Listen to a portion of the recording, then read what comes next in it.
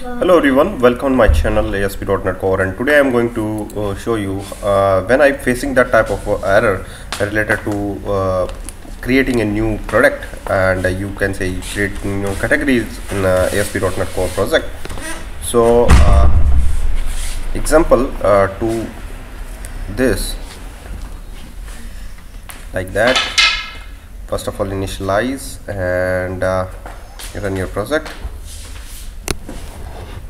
Okay, and when we click on the categories and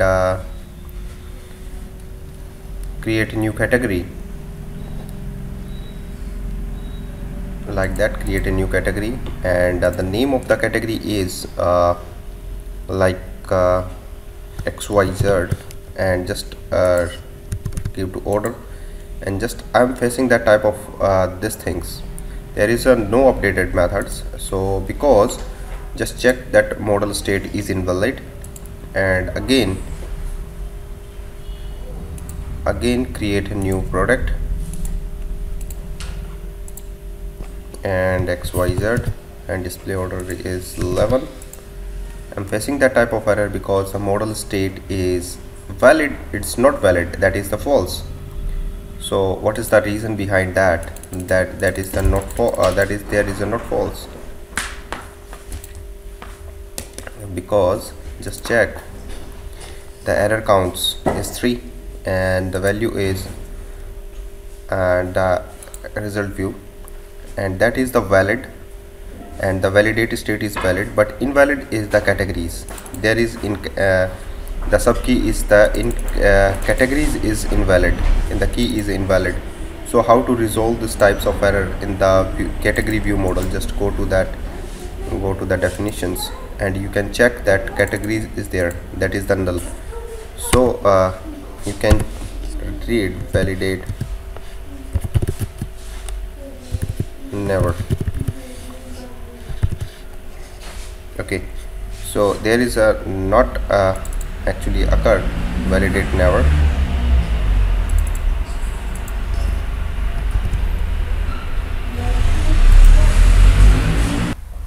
So the spell is mistake, so validate never is a data notations, and you can see validate never, it's install package, find and install version, and you will see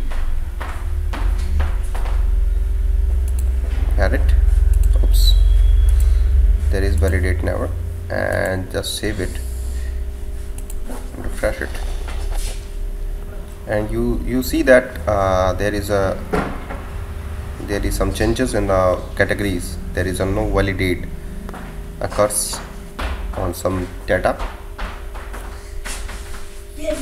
and you will see there is the correct output like categories,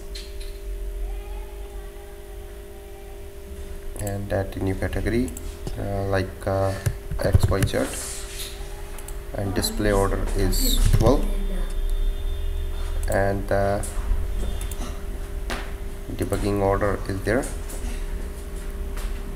So just click on it, and you will see there is model state is true. Okay, so thank you guys for watching this video, and keep watching all other videos.